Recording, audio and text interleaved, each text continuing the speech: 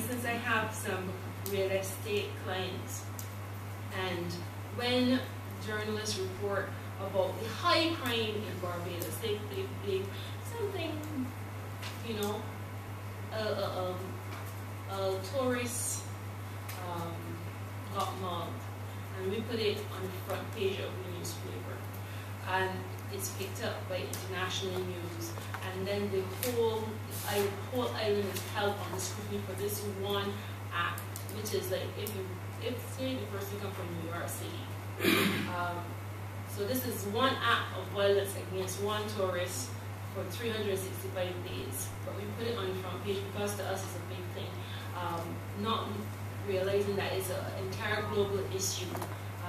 It's not just about our local coverage is going to be picked up, and our local reputation of the islands at stake. The livelihood then of the business community who sell real estate to overseas people and to Barbados as, you know, as being low on crime, and to another country who didn't have any crime, like Montserrat, who at first didn't have any crime at all. You know, you now have to balance how you report the news. You have to be more conscious how you report the news when you're handling the reputation of the country. I think that's how I would do the politics, the political end of it, more from a nationalistic point of view rather than strictly politics, because of course I think that politicians are public people, and their whole life is an open book. But when you're reporting on political issues of a national significance, I think that you have to be more responsible and have a bigger picture in terms of how you treat the news. In terms of panic, also I remember working with the Barbados port around the time there was the H1N1 crisis, and we had a ship. Dominica refused the ship, which was technically illegal because you're not really supposed to refuse. There's a contract with the ports and the ships not to refuse a ship that had any issues. But Dominica said nobody with the potential of H1N1 come into my port. So they actually came to Barbados. Barbados accepted them, but then it threw the whole port in uproar because the employees, they said that they don't want to go anywhere close to it, and the whole national issue where Minister of Health came down, the Chief Medical Officer came down, and that sort of thing.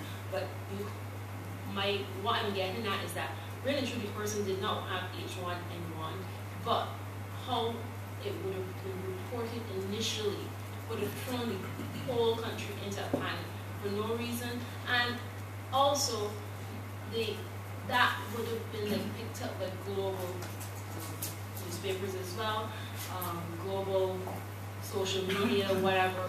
You know, Barbados had its first case of H1N1, which we had later, but not related to that. So in terms of how we report, just to sell some papers, we have to be very careful that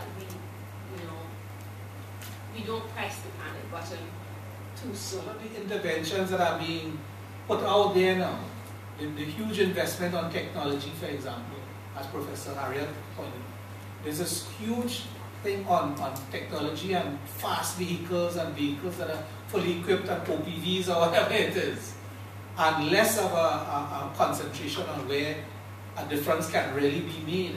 And that's because there's a panic. There is a sense that something needs to be done very urgently, and let's just do something based on on the obia or the mysticism of the situation. Something like maybe we should, with all the respect to the other, maybe we should have a day of prayer or something like that that really, I don't know, you may or may not want to question the value of that.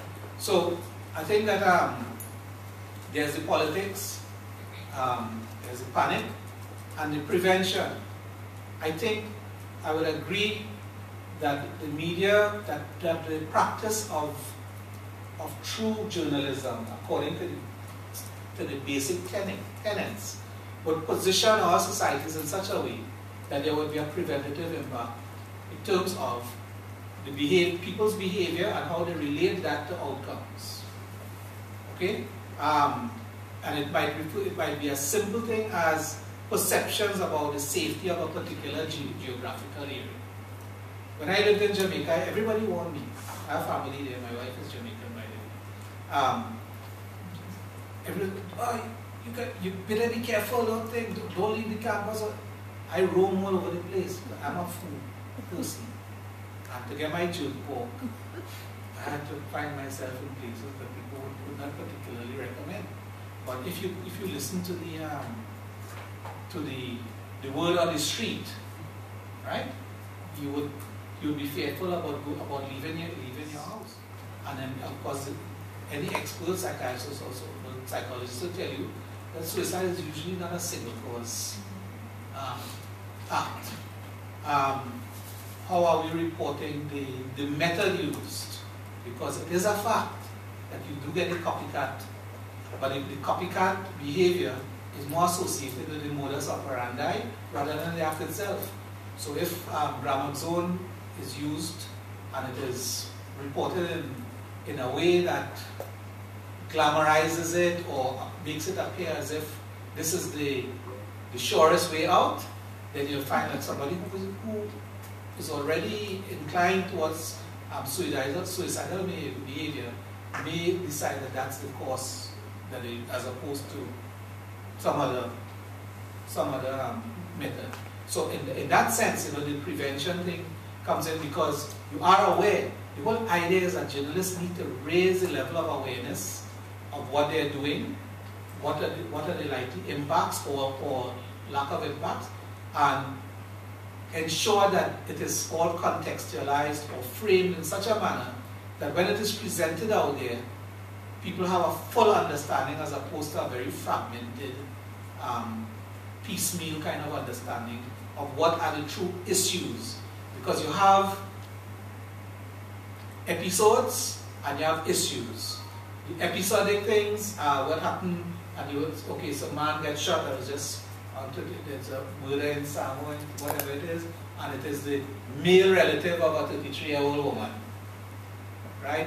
Pointed it, and then people will extrapolate from that because they've had several issues of male relatives of females who have been accused of murdering women. So then people extrapolate, no, but it's a whole set of men in Trinidad killing their wife or girlfriend or whatever it is. So I'm just saying that what is needed is a much higher level of awareness. I won't recommend self-censorship on account of the so-called national good or the image of the country. I think that if it is properly presented, if the treatment of it is appropriate, then by all means publish it. I would rather go up against some person with a cutlass than a journalist with a pen. Okay? Because you have an awesome amount of power. And all I was trying to say is that for you to use that pen carefully, and because you have a lot of power at your